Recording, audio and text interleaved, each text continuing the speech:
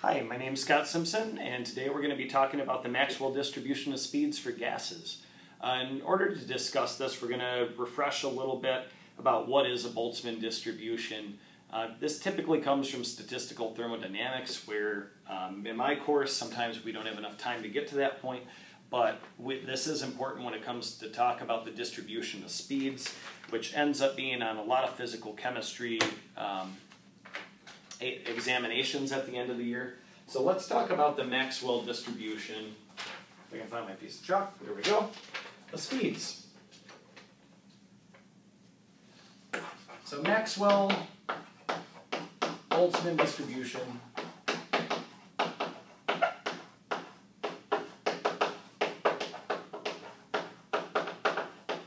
of speeds. So we're talking about the Maxwell distribution of speeds of different gas particles as they start to oscillate around. So the individual speed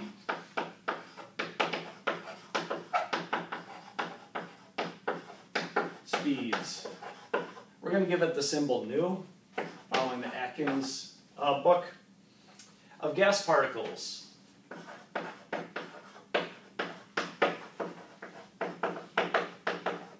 Spans a wide range because not all the big gas particles are moving at the same rate. Some are bumping into the wall, which means they're moving at a bit different rate. They're smacking into each other. So we get a distribution of speeds. So the individual speeds of gas particles span a wide distribution due to the collisions.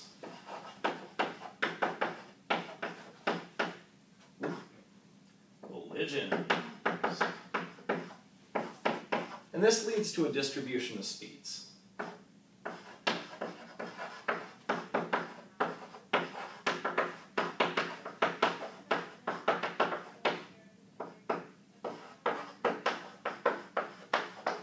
Or kinetic energy, or energy in this case. That's really what we're talking about. And we talk about this distribution, we give it the symbol F of nu. So when we're talking about a distribution, most of the time we're talking about a Boltzmann distribution. And really what we're considering is differences in energies. So this falls out of Stat Mech if you're interested in that. Hopefully I'll have another video later on. You can check in your books on how this comes about. But the formula for calculating different populations of particles in different energetic states is as follows. So the formula for calculating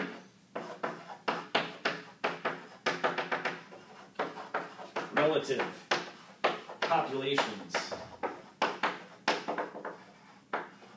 of states is called the Boltzmann distribution.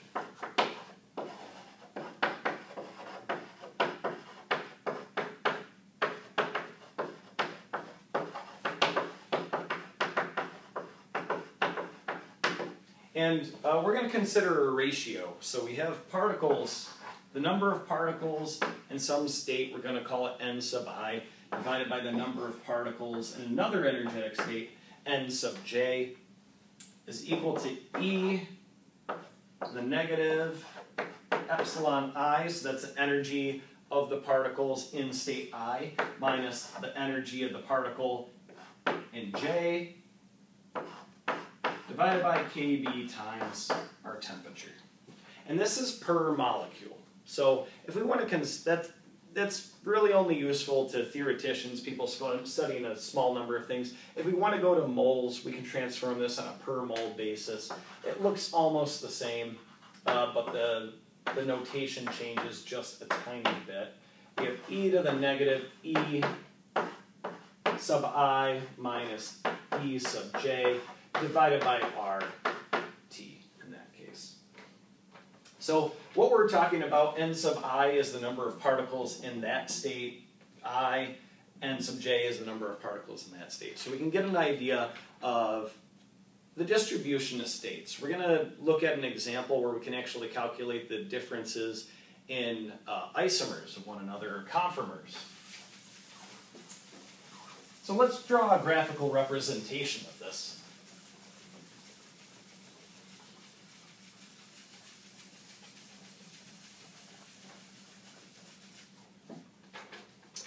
So what we're going to do, we're going to have the distribution of states at different energies and different temperatures. So we're going to start at T is equal to 0, and we're going to go to a situation where we have T is infinite, so a really large value.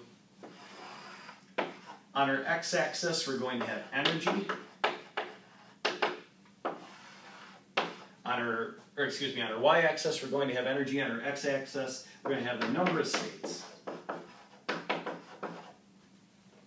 So at a low energy, or a low temperature, there are states that are there, but they're not accessible. So all of our system is going to be confined to one energetic state.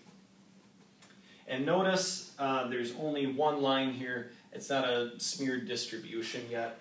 As we're talking about individual particles in this case, and they're quantized, as we go to another temperature, T1, let's say, which is less than T infinity, but is a little bit higher than T sub 0, what ends up happening is the number of energetic states become more accessible, and we'll see an increase in the number of states. So it could look something like this. And if you notice, there are distinct lines keeping track of the number of states that we had. If we add them all up, they should be equivalent to this, though. Okay, as we go to a bit higher of a temperature, again, we're going to be able to access more states.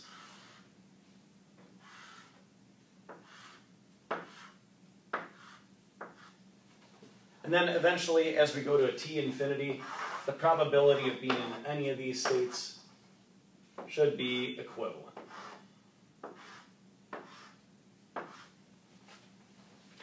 Okay, but how do we use this information to get something important, something chemical?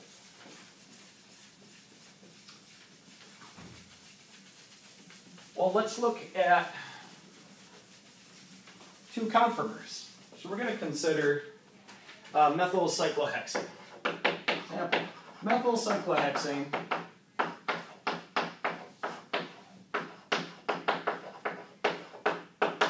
exists in one or two conformations, and a possible of two conformations.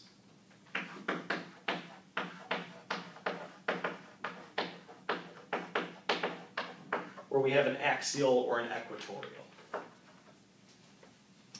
Determine the relative ratio of axial versus equatorial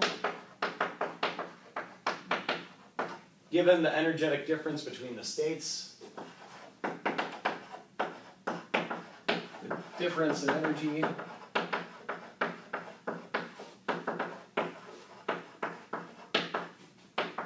is 6.0 kilojoules per mole. And we have to specify a temperature at 300 K. Okay, so let's draw a schematic representation of these two conformers of one another. So that way we can get something a little more chemicals. There's one cyclohexane. Oops, drawn a looking one. There's another. So at this point, we can have a bond going down, bond coming out.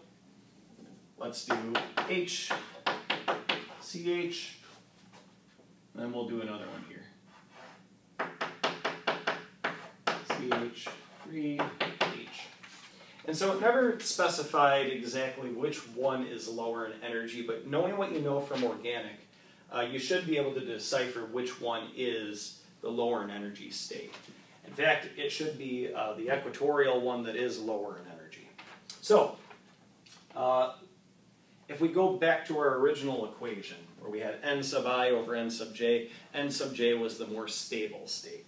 So let's consider n sub A over n sub E, A for axial, E for equatorial, equal to negative E sub A minus E sub E divided by RT. And why are we going with the mole one?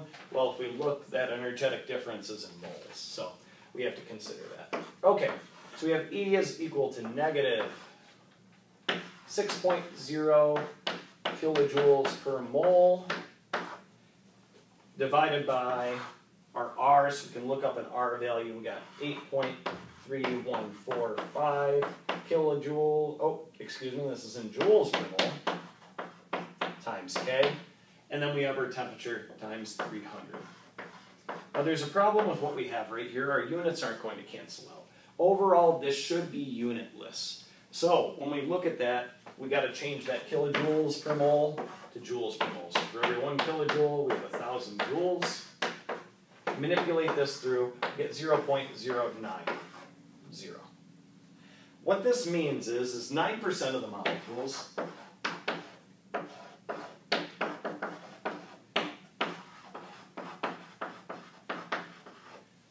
are in the axial position, while the remainder are in equatorial. So this can be kind of useful. In fact, you can use this to look at, all right, if we want a distribution, if we want to increase the number of axial molecules, what do? Do we pump up the temperature? Do we lower the temperature? There are things to consider in this case. Okay. So that's a little bit about Boltzmann distributions, but let's get back to what we were trying to discuss, the speeds of molecules in the gas phase. Or excuse me, particles. Particles is a better word to use. Particles includes atoms like helium, atomistic gases, and polyatomic gases such as carbon dioxide. So let's go back to that distribution function, that F of speeds.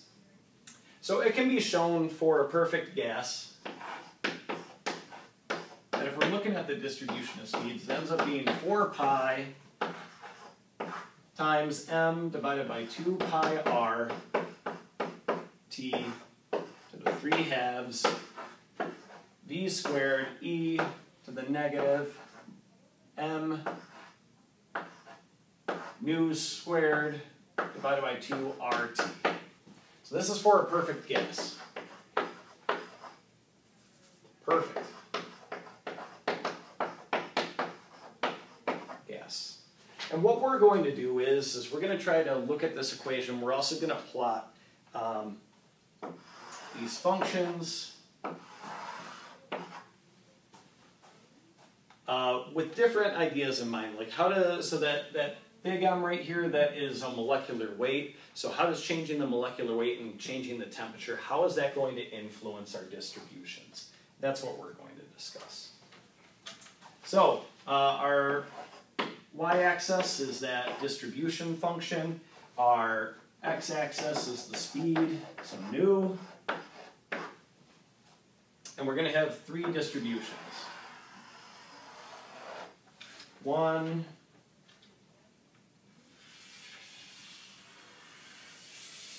2,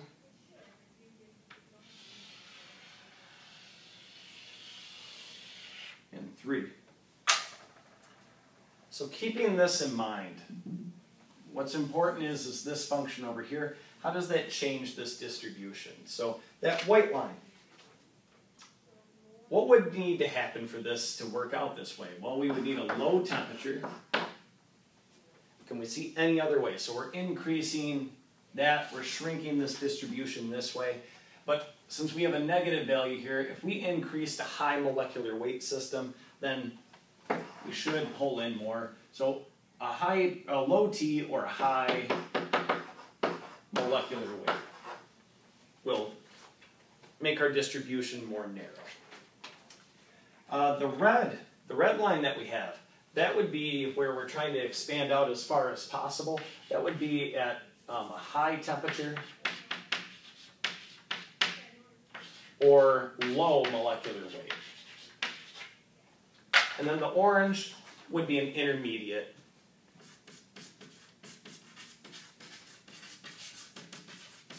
Intermediate temperature and molecular weight. So by increasing the temperature, what we can see is we're going to smear out that distribution. As we get smaller, we also smear out that distribution too. So those are things to consider when thinking about the speed.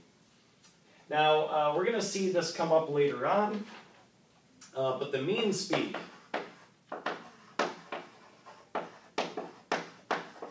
So each of the particles within here has its own individual speed, but usually we care about the mean. The way that that is calculated for any system, B sub n, depending on how many directions or how many dimensions we're going in, is equal to the integral from 0 to infinity, B sub n, times that distribution function, dv. So we're really, not b, I'm sorry, that's nu. And what we're really doing is we're looking at that volume element and seeing how far out do we need to go, and we're getting an average that way. For a perfect gas, it ends up just being a constant. It ends up being 8 over 3 pi